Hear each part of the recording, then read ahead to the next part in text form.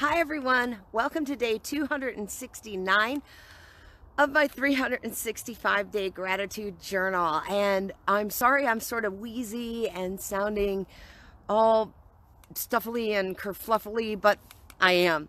I thank goodness my cold set in after I got back from my vacation, but unfortunately I was supposed to have my little wonderful grandson and buddy Will sleeping over tonight, and it was difficult to make a phone call this morning, to have to be very open and honest about the fact, especially right before the holidays come crashing in, that I'm home. And I was in denial that a cold was setting in on me until this morning when I woke up and I was stuffed up and coughing. And I want you guys to know I'm feeling all right. I'm just run down a little bit. And after I make this post, I'm gonna take myself a bath and a nap. But I'm sad because I don't get to be with little Will Pie, because he's the best partner ever for hanging out. And that's a little bit of a loss. But in the long run, though, I think it was the best decision overall. When you're sick, you have to think beyond yourself, and you have to think of all the others that you might be affecting. But that's not what my gratitude's about today. After all these days, 269 of them so far, I've talked a bit about Daryl, my guy, and I love him so much. And for his birthday in March, I'm going to do my gratitude literally about him. But I haven't much mentioned his beautiful, incredible family.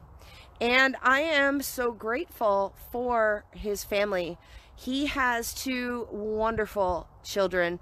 They are similar in age to my two children, and they are successful and strong.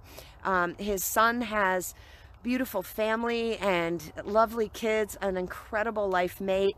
His daughter is so smart and such a quick thinking, funny, intense, wonderful woman. Her life mate is a lovely man and wonderful. And Daryl's parents are such interesting people. They're very different from how I grew up.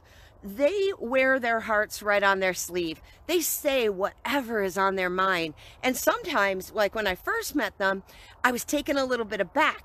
And then over all these years, getting to know them and really understanding that there's something really refreshing to people that mean it, say it, blurt it out. They don't hesitate.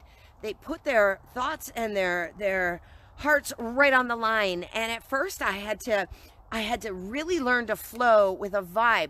Now, it doesn't mean that I come from a family that wasn't open and honest, but I come from a family where if you're upset, you still keep a lid on your anger or your passions, kind of not making others sometimes uncomfortable with bursts of emotions and things. I grew up like that. I guess I'm very happy for that. Good communicating, but a little more wound up, a little more cinched in. And with his family, it is this incredible blurting and experiencing and feeling. You always know where everybody stands. You always know exactly where you're at. It's challenging, it's interesting, it's fun. It challenges my mind in the best way. These are people who love me very much. They are cheering me on no matter what I'm doing. If there's something that we need to discuss, if there's been anything that we're disagreeing on, I know that all I have to do is call and have a very direct, frank discussion with them, and we clear the air. We get right to it real quick, and I'm so grateful for that. I've learned to blurt out my exact feelings much more in the last decade since I've been wonderfully involved with him and his family. I'm much more confident and comfortable talking to strangers. I used to avoid that and tippy-toe around it with some anxiety. When I would have something I wanted to say and didn't say it, I would brood a little bit. Hi, Andre. Nice to see you on here. Yay! I love you very much.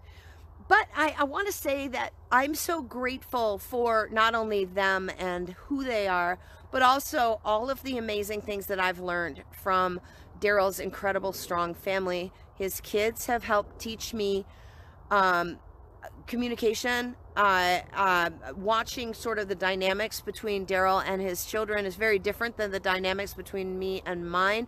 And to learn that it doesn't have to be the same. it's so beautiful in its uniqueness. And I'm so grateful for that. I'm so grateful for having such a close relationship with someone who has a very unique and different family from mine, who I have learned to expand myself and to perceive the world and how I experience myself within that space from meeting people who really do say it, blurt it, feel it, live it, right out there. There's no tippy-toeing, there's no hiding it.